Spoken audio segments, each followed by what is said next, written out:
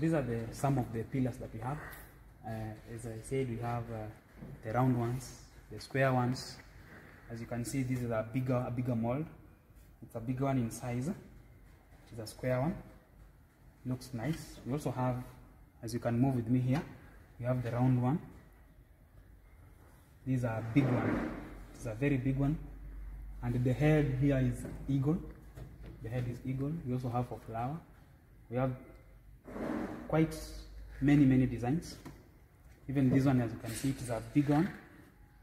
This is a very big Roman pillar. The finishing also looks like the way you see these lines here.